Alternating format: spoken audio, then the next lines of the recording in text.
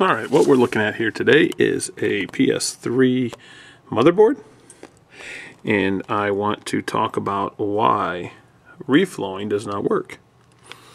Some people think that the solder balls underneath this chip unsolders themselves, and it could happen. It does happen, and I know that reflowing a chip will make it usually work again. But when you actually get a chip reflowed, you can ask the people, how long do you guarantee it? Most of them won't guarantee it at all, or they only guarantee it for maybe 30 days, if that. This one here might have been tried to be reflowed. It came in a while back, and someone said that it had the yellow light, and when I opened it up, of course I seen this. What you're seeing here is flux.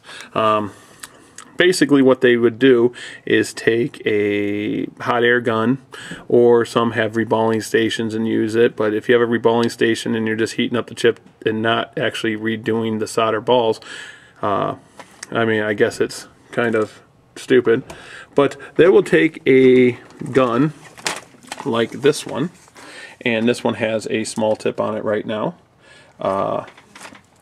and they would actually heat the board up. And the temperature that they would heat the board up to is 215 degrees, blah, blah, blah, blah, blah, enough to melt the solder balls. Now,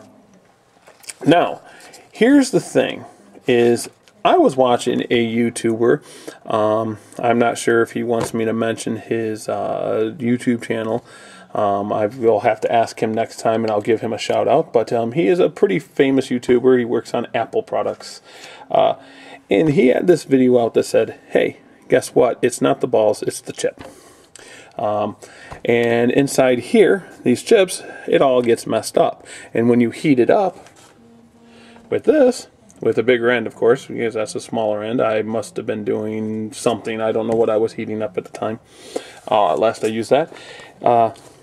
You actually fix the chip temporarily, and he had a way to prove it.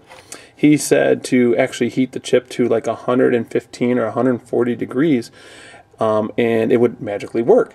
Now this is under the temperature of what solder melts. So if that's fixing the chip and fixing the issue and it turns on again, how could the solder balls be the issue? Now, I have tried this technique on many PlayStation 3s, and he is 100% correct. Now, on this one, the heatsink cover or plate is missing on this one, and it's here. This just pops off, and there's more heatsink in there. Now, a lot of people would actually leave this on too when they reflow it. Reballing is another technique where you actually remove this chip, you clean the board, you clean the chip, and you put new solder balls on. Does that work? Now I'm using a little thing to make it flat, to make it where you can see. But now, as you see here, now there's a problem with this. Now, if you have a gun like this, I don't know where my bigger end's at, but let's say I have an end about the size of that. When I put this over the top of it, now people say to go back and forth and all this other stuff and blah, blah, blah, blah, blah, and it's going to fix this chip. If you can make a heat shield, and people say to make a heat shield, oops, I am making a mess, it doesn't matter anymore. And you can prevent this, but look at all these little things you're going to be heating up. All this little stuff you're going to be heating up. If you knock out one of these, you could prevent the system from working. And let's be honest, I mean, look at this. Look at this. Whoever did this job just, I mean, had no, they didn't even clean the chip. And I told this client that this board was dead unless we replace the chip. The chip totally needs to be replaced. And PlayStation 3 Fast, let's just be honest, is not worth replacing this chip.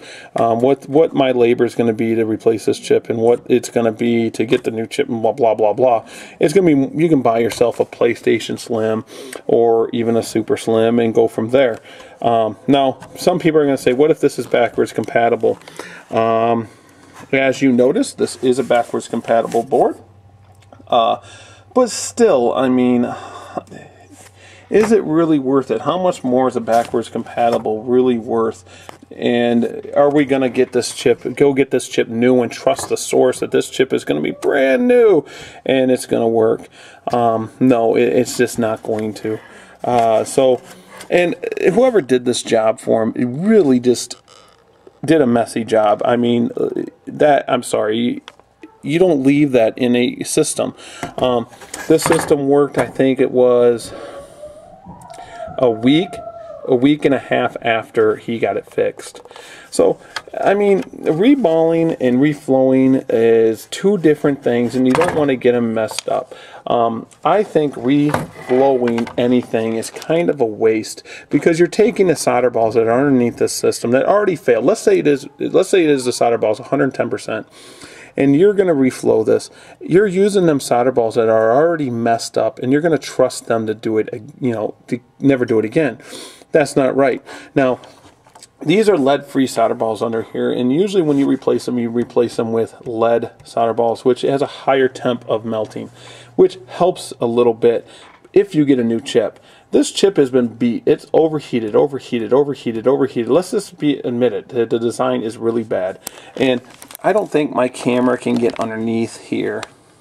You can see some of the balls. But my camera is older, and I will get my microscope out, and we will look at that. And maybe I'll put a clip of the microscope up on this YouTube video. I doubt it, though. I'm sorry. But this is a good example of why reflowing does not work. Yes, reflowing is going to work, and you hear people, oh, you just reflow it again, reflow it again. Eventually, this chip is just going to fail totally, and it's not going to work. So anyone that tells you reflowing is the way to go, yes, it's going to get you up, but you don't need your PlayStation 3 up to save your data. The hard drive can be taken out. Right here's where the hard drive goes on this board. It will slide in. It's the one that goes in this one, and you slide it in. You could take that out and recover your data. That's not the big deal. But this was a very poorly designed, and Xbox did the same thing.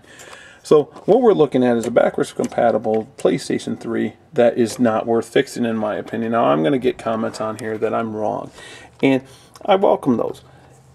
But at the same time, my customers are leaving knowing that their PlayStation 3's broken, and I'm not fixing it, and they're coming back to me in 3 weeks saying it broke again. And then they're not coming back to me 3 weeks after that, it broke again, and again, and again, and again, because I'm being honest with them and saying it's not worth putting money into this PlayStation 3 any longer.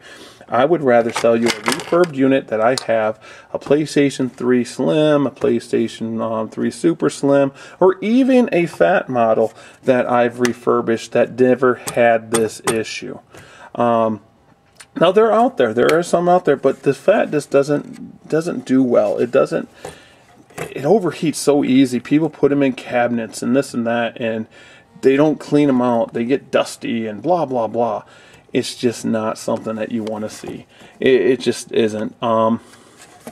PlayStation 3 boards. This is a huge board too. I mean, it is just a massive board. And a bad flawed design, and the person that did this reflow, he told me he had it reballed, and I guarantee this wasn't reballed. I know it wasn't. This is a total reflow job. They were sticking the flux underneath and squirting it underneath. They probably used Kester. You get Kester with the kits on eBay.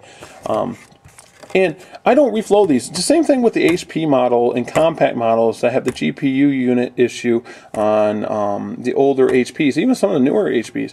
Their GPU overheats and they're garbage, and then you can reheat them and boom, they work. And the Apple product had an issue for a while, and they work. And I tell everyone that does this, take it, set this at 115 degrees, whoosh, sit there for 5 minutes, whatever, and boom, it'll work again. But at 115, this didn't melt. The solder underneath didn't melt. So I'm telling you guys, reflowing is garbage.